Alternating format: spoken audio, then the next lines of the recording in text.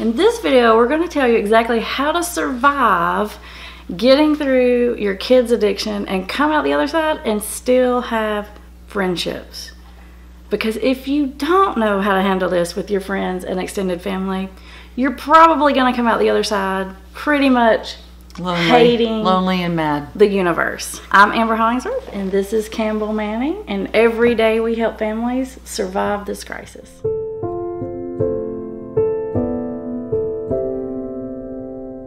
So, I don't even remember exactly where I was in this. I think my son had gone to treatment. Okay. Pretty sure he'd gone. But it's on the treadmill, and it was right in front of the window. Mm-hmm. And I remember looking out the window and hating everyone I saw that I didn't even know at the Y. So you can see people like walking in or whatever. Okay. So if I saw an older couple, I'd be furious because I didn't think that their grandchildren were struggling with addiction. Mm-hmm. If I saw a young couple with little tiny children, I was mad because I thought their children will never grow up to be addicts. If I saw a teenager, I was furious because they're not an addict. And I remember being so angry at everyone because I was so lonely because I really hadn't disclosed much of what was happening to anyone. Because you were just hiding it. It's like a secret. So this was before treatment. Before treatment. It was before treatment because I had told my best friend by the time he went to treatment. Yeah. Otherwise known as Campbell's emo phase. Did you like wear hoodies and like black? No, but I was... But you were emo on the inside. I was emo on the inside. I was not eating much. I was not even reading novels. I was not doing anything fun. You called it being in the trough. In the trough. You pretty much told me you didn't want to get out the trough. You're like, I'm not coming out. Like, you can't get me out. But I remember you asked me why, and I remember saying, because I'm so low, that if I just stay down here by depriving myself and being angry at the world, then when the next bad thing happens, when I get another call from the police or whatever, it won't bother me. It's not because like I'm already so you're not going to crash out. Down, just so down there, and you were like, nope, there's always further to fall. Oh yeah, I say that kind of thinking. That sort of like don't get your hopes up thinking is just a mind trick that's about as effective as when I set my clock ahead in my car. And you know how effective that is, right? Because she's never on time. You tell yourself, like, if I don't get my feelings up or if I don't like expect this to work, that I won't get let down. But trust me, you get just as let down. All you do is rob yourself of any joy in the meantime. Well, and what I tell parents is if you do that, then you're going to have an empty battery for when the bad news comes. But if you'll be able to, feed your soul, at least do some of your hobbies, at least keep in contact with some friends and do something, even if it's not full throttle joy, you'll still have enough battery left to tolerate what's coming. That's a really good point. Yeah, I agree with that. But it's hard because you don't want to. It's hard because you just want to crawl in a hole. You just want to sleep. Right. So the idea for this video actually came from one of the families. They sent us an email and said, hey, do y'all ever talk about this? Like what to do with your friends, like the way your friends, a lot of people feel like their friends like reject them or don't know how to deal with it, and their relationships just fall apart. And a lot of them do. And so we got that recommendation from someone, and I was like, oh yeah, like we talk about that all the time. So it was a good video recommendation. Right. And I can remember particularly you were recommending to me that a friend had reached out, two friends had reached out and wanted me to have lunch with them, and I didn't want to because I felt dropped me. This was like a couple years later, and I felt they had dropped me. Like they just quit talking to you. They don't have anything to do with you. Right. But you said you really need to go. And I did, and it wasn't nearly as bad as I thought it would be. One of those friends I haven't seen socially since, but the other I've seen a lot. What were you thinking that they were thinking? To be honest, at that point, I didn't care what they were thinking. I was just mad at them because they hadn't supported me. And they knew darn well what had happened, because by this time he had been gone for a long time. What did you need for them to do? Because that's what I was telling you, is that your friends don't know what to do. And a lot of times it's not because they intentionally not support you. It's almost like they don't want to bring it up because they don't want to make you feel bad or embarrassed. They had kids the same ages as mine. So I think felt embarrassed. One of them, I think, seriously thought my kids would never do this, and so she's the one I didn't see again. The other one, I think, just didn't know what to say. Right. And because I had isolated so much, she just was, maybe, to be honest, was probably honoring my isolation. What I wish she had done is just say, hey, I'm sorry, I heard this has happened to you guys, and I don't know what to say, but I'm sorry. That's what I wish. And I remember actually thinking that, because even though I'm a counselor, maybe it's because I'm a counselor, like, I don't get in anybody's business that doesn't want me in it. Like, I don't. And it's not even because I don't care. It's more of a respectfulness. And it could have been that. But some people, like, you know, they deal with that by coming toward you, and some people are trying to just, like, give you your space. But people don't know what to do.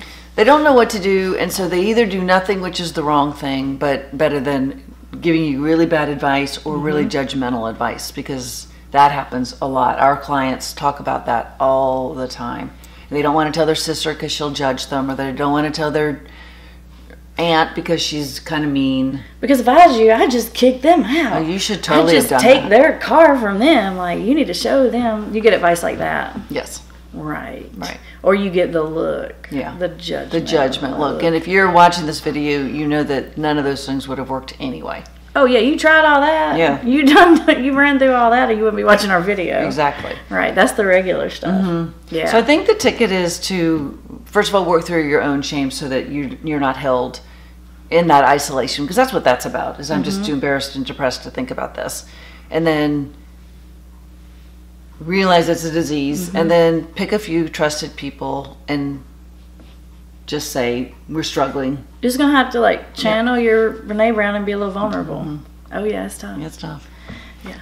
But when I finally did it with my very best friend, because she was like, you're dogging me, you're not answering my phone calls, I know something's up, and I'm not going to stop calling. And so finally I was like, you're right, I'm dogging you, and here's what's happened. And there was silence, and then she said, I'm so sorry, Campbell. What can I do? Aww. And I was like, that's what I need to do.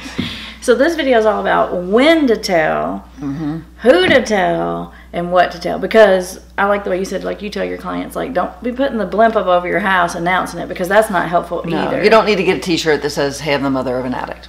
Right. That's not going to work. Yet, until they're, like, in recovery. No, and then you do it with then pride. You can, yeah. Like the one over, I have the Goodyear blimp permanently over my house.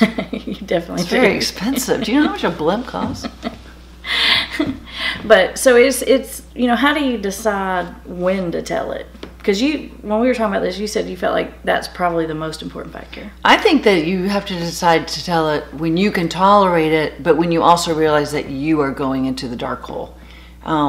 Because it ties directly in with, also, we can't get the addict clean until we get the parents to get out of their part of the disease, which is shame and isolation. So I think when you realize you're really just lonely and tired, right, you're past where you should do it.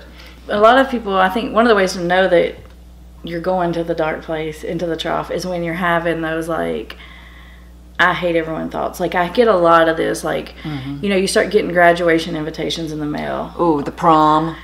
Graduation. You know, Christmas cards that talk about all the fantastic things that are happening, and inside, you're just seething. You're just thinking, like, mean thoughts. Like, if that's going on, you probably need to get a friend. Yeah, that's a really good thing, is when you start to feel your own emotions going down to that side with other people's news.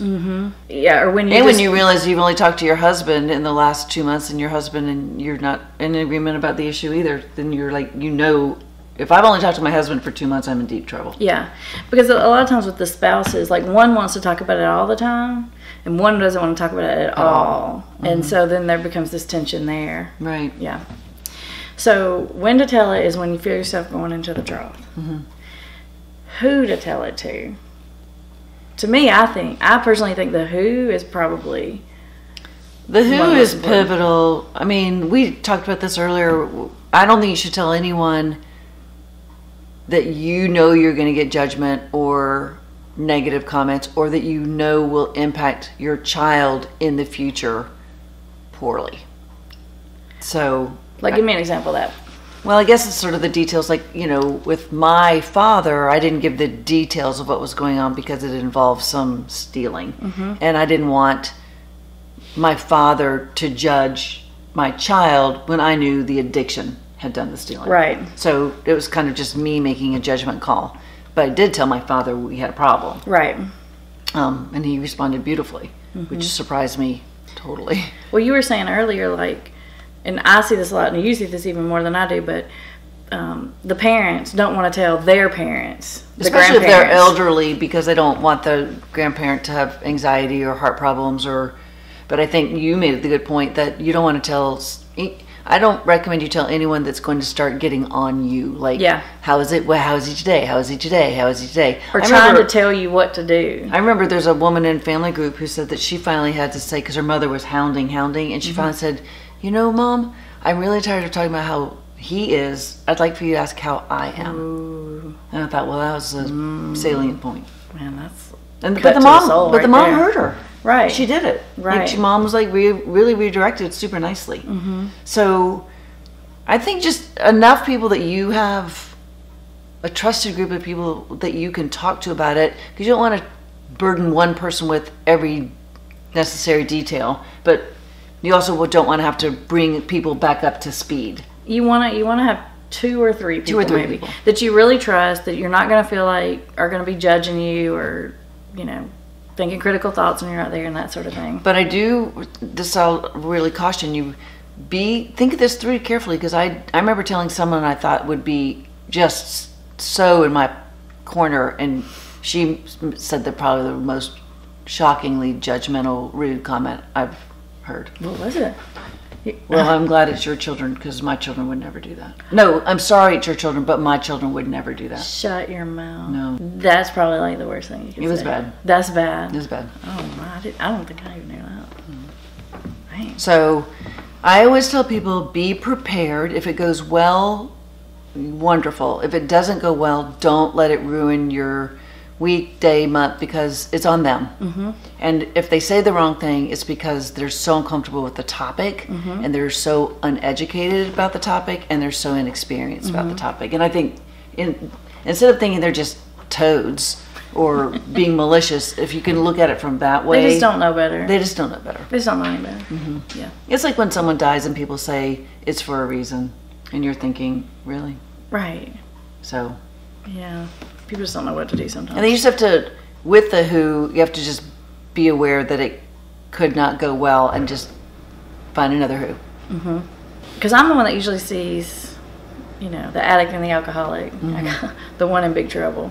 And they have a lot of problem because they feel like their parents or whoever it is telling everybody in the world all their business. And then that causes a lot of conflict there.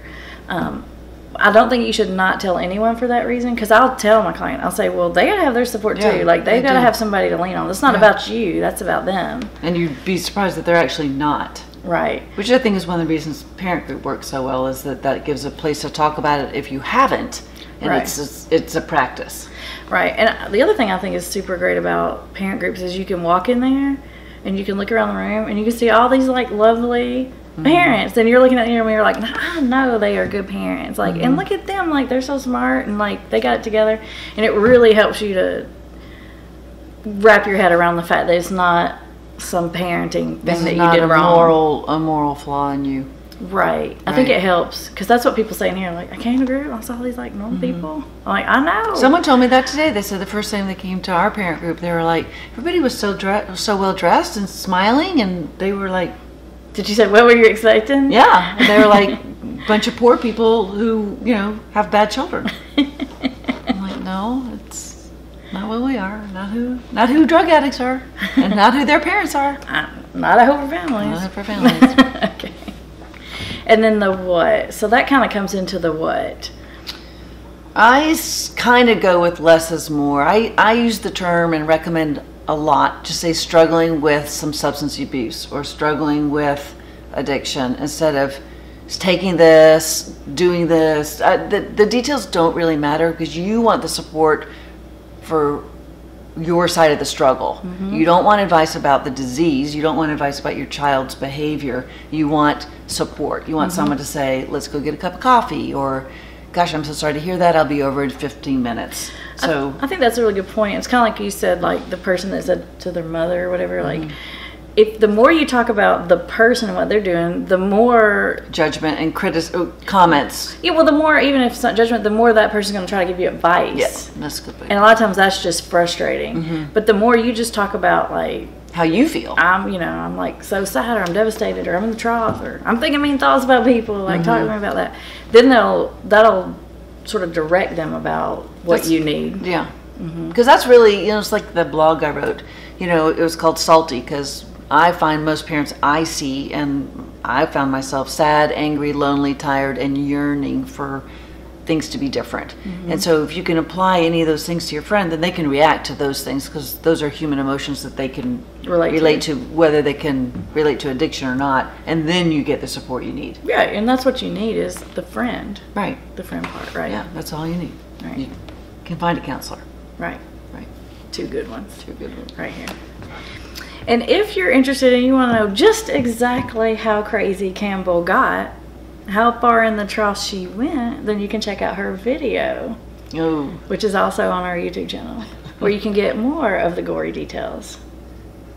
And don't do it. She wasn't always this delightful, happy trough of wisdom. No, that's the word. It was dark. It's dark times. Can I tell about the part that something bad happened and Frank, that's Campbell's husband, called me and we had to do rock, paper, scissors about who had to call you? That's how dark. Like, we were fighting over who had to tell you. We're like, oh, not me, not me, not me. I lost. Frank is good like that. Well, when your counselor calls you when you're on a business trip, and when you go up to break in the hotel room, it says, hey, Campbell, it's Amber. Just, if you could, like, I don't know, maybe return my call today. And I was like, well, she's not calling to say how's Chicago. So I was already girded up. Yeah. And then I didn't disappoint you. But there's not a way to leave a message. No, there's not. There's no good way to do it. No. All right. Anything else? Any other words of wisdom? Just don't be embarrassed. It's not your fault. Your kid's not a bad kid. Don't feed the shame of this, because that's bad for them as well as you, and it just keeps your cycle of troughness, or whatever you want to call it, going. You cannot make someone into a drug addict. So I can promise you whatever's going on isn't your fault. But I will tell you, you can definitely make it worse, and you can definitely make it go on longer. And if you don't want to do that, then you better watch our videos. Yeah. Because we'll tell you how not to do that. It's not your fault, but most parents do get sucked into it, and they propagate it by they make it go on longer than it really had to. By doing what parents would traditionally do, which is yell, punish, scream, and it doesn't work. Yeah, you got to shift out of parent mode and into some other kind of different, what Campbell calls non-intuitive parenting. Right.